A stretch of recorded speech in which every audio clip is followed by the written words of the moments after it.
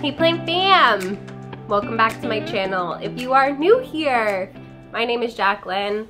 This is part of my jungle, and if you are not new here, thank you for coming back. So today I have just like a really random unboxing because my friend Beatrice sent me something.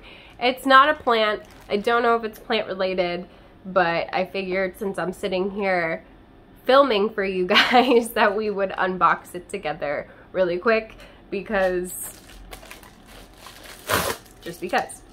So it's from Amazon and I don't know what it is. Oh my god. What is it? What is it? Warning, choking hazard. It's a cat in a pot. Do you see it? You guys, what is this? It's so cute. Let's open it up. She said that it reminded her of me and that I should open it on camera so you guys could see it and see my reaction. Oh my god. Stop it. It's like a little cactus kitty. I gotta put it together so it's a pot, a plant. You guys, and I think you spin the bottom and it pops up with a little kitty, a little orange tabby. What? That's so cute. Look, just a cactus. That is freaking adorable. Thank you, girl. That is so freaking cute. We're gonna put him over here where you can see him. That's the cutest thing I've ever seen in my life. So there is that. And then I figured while we were here, I've had a lot of you asking me about my tattoos. It's not something that I love talking about, but you guys keep asking, so I figured while we're doing this quick little unboxing that's not plant related, that we would also talk about things that aren't plant related, like what I put on my arm recently, which is actually kind of like hard to show you, but I put mushrooms on my arm there. Not any particular kind of mushroom, just like mushrooms because I thought they looked cool. And yeah, I'm almost done with this part of my arm. I have my moth in here that is resting on some sycamore leaves. Little seed pods over there hanging out, and then obviously my moon. I gotta put a little something right here. A little lightning bug, I think, maybe a firefly. I've got my bee here, Mr. Fuzzbutt. Fuzzy Booty. Sir Fuzzy Bottom. He's got many names. And then I recently just put some leaves here to fill in this empty space. Haven't decided what to put here yet. Not sure, but that is what I'm looking like. Oh, and then this rose I've shown you guys before. This was done by somebody else. The rest of them were done all by the same person except for that one. And it says, "I love you, baby doll." That is my best friend's handwriting, who passed away when we were 23. So yeah, 9 years ago, but I got that for her. Her middle name was Rose, so that's the rose. And oh, and this is just a Japanese anime symbol. I feel like I've shown you guys that one before. That one's really old. You can tell compared to the other ones that it's really old. It's supposed to be like bulging veins when they're mad, frustrated. I thought it was funny when I was like 18, 19 years old. Oh, no, actually I think I was 22 when I got that one. So that's everything that is on my arm. My least favorite is probably this one that you don't ever see. Hopefully you can see it. And yes, it's a Chanel symbol. I got it when I was like 18, I think. I was going to school for fashion, and Chanel was my favorite.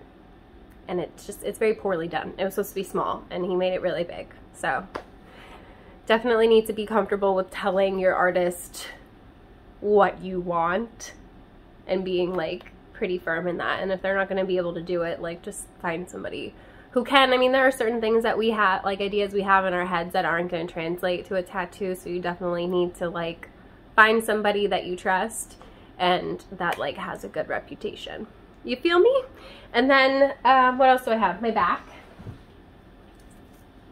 Can you guys see? I don't know if you can see it. And this one's actually from my favorite Japanese anime. Hopefully you can see it. Yeah, you can see it. It's not finished. And I was gonna color it in and then I changed my mind, but it's actually from Howl's Moving Castle. It's a little like eye thing that you can see on the back of his bedroom door in like two separate scenes in that movie, which I just saw in theaters, you guys, and it made me really happy because that movie came out in 2004 and I would have been 14, and I definitely didn't see it when I was 14. So there's that. What else do I have? I have one on my hip, but I have to like pull my pants down for you to see it. So I'm not gonna do that. It is a heart with a peace sign in it, and I am actually getting it covered up soon. Hopefully like the beginning of next year, maybe. I don't know. Maybe sooner than that. Not exactly sure.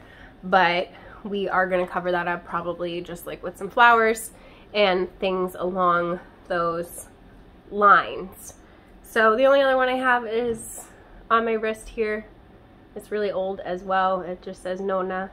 I got this when my great-grandmother passed away. So I think around when I was like 19, maybe I got that one. So yeah, but all of these are more recent, within the last 2 years on here, except for this one. And I don't know, I haven't decided what to do next. It's obviously nature themed. I tried to pick stuff that is native to the Northeast. Obviously, I don't know what kind of mushrooms these are, but like I used to play with mushrooms in the garden all the time when I was a kid. Probably mostly turkey tail. These are not turkey tail, but they were cute. So they look more like magic mushrooms, but it's fine. Yeah, so these are all things that really remind me of my childhood. When I was little, I used to take these seed pods from the sycamore trees and put them on my nose and play with them. I always was fascinated by moths. I thought they were like way cooler than butterflies, and I loved how like fuzzy their bodies were and stuff like that. So, and I've always loved bumblebees, probably because they've got these little fuzzy bodies too. He did such a good job on that. Like, look at the texture in here. It's gonna cover my face so you could see it better. It's still a little peely and it's dry right now. I gotta put stuff on it. But let me tell you, I've been using the, where is it here? CBD salve from Premium Jane. You guys, I have a discount code if you haven't ordered from them before. I am obsessed with this company, and this one is the Soothing Eucalyptus. I'm like almost out of it. This has been a game changer for this. Oh, drop my chapstick. Highly recommend checking them out. They have oils, they have edibles too, they have THC stuff as well, not just CBD. They're a US based company. There's nothing in here that's bad. Like I use this as a regular moisturizer, works really well, but the CBD in there also helped reduce inflammation. Like I didn't have any inflammation at all with these, like at all. The healing process has been super, super easy, and I think that this stuff has a lot to do with it. So I'm not sponsored, but I do work with them, so I do have an affiliate link if you shop through it. I do make a small percentage. It doesn't cost you anything more to shop through my link and use my code. Actually, you'll save by using my code. They have really good sales and stuff too, so I definitely recommend signing up for their emails. And then you can always use my link, and I appreciate that because, like I said, I do make a small commission, but I 100% back these products. It has amazing, amazing ingredients made in the USA. Like, what more could you want? You can take a screen grab of those ingredients if you're like me and you like to know everything that's in there. There's nothing in here that I take issue with. So some vegans might have an issue with beeswax. I don't. I usually don't like it because I find it drying when it's in like products, but this is not the case for this one. These are all oils that I would put on my skin and do put on my skin. Plus I love shea butter. And yeah, plus it smells good. It's eucalyptus. It actually smells like the stuff they put on your tattoos after anyway. So been loving this. It's not just for sore muscles and joint pain. It also works really great as a tattoo salve. So highly recommend trying this out if you get really irritated and inflamed after a tattoo, especially if you're getting color and they're really packing it in. So that is it for this video. This is the cutest thing ever. Oh, I kicked you. So I know this isn't going to be like the most popular video in the world, but hopefully you enjoyed it anyway. Ooh, help me name this kitty in the comment section below. Yeah, and that's really it. I hope you enjoyed hanging out with me and getting to know me and my tattoos a little bit better. I don't think I'm forgetting any. Oh, I have a little cross up here. I did forget that one, which is really old and poorly done, but I feel like everybody has that same tattoo. So there's that. But yeah, I lost count. I don't really know, because like, do you count each of these as like individual things? Like, it is what it is.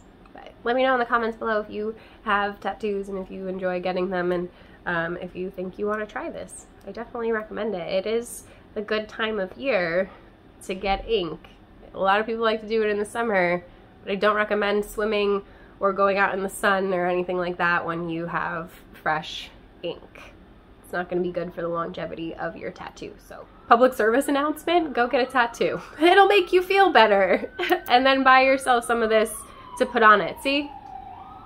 They agree. They're sounding the Hoya sirens for you to go buy Hoya and get tattooed, because it'll make your day better. Anyway, I'm gonna shut up. I hope that you guys enjoyed this video. If you did, you should give it a thumbs up. Don't forget to subscribe. Hit the notification bell so you don't miss anything from me. There's a join button if you want to be part of the official plant fam and see more videos like this, where it's not necessarily always plant related, just hanging out, getting to know me, opening mail from plant fam members, and hanging out. So yeah, that's really it. I appreciate you, fam, and I hope I see you in the next one. Bye.